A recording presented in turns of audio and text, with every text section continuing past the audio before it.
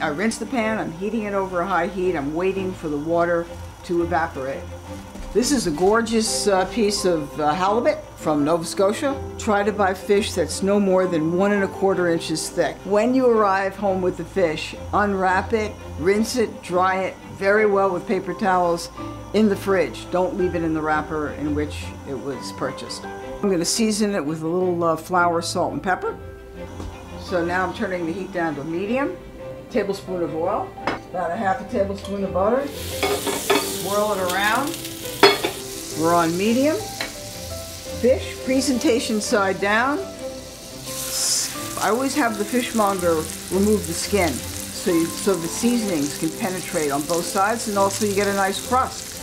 So this has to saute about 6-7 minutes. Okay, we're ready for the jiggle, flip, and slide. Here goes the jiggle. I'm flipping it from this spatula onto this one. Sliding it off. 2 fish meals a week are considered very good for the heart. Just going to saute the shallots for 1 or 2 minutes so they barely take on color. Splash in a little white wine. This is called the glazing.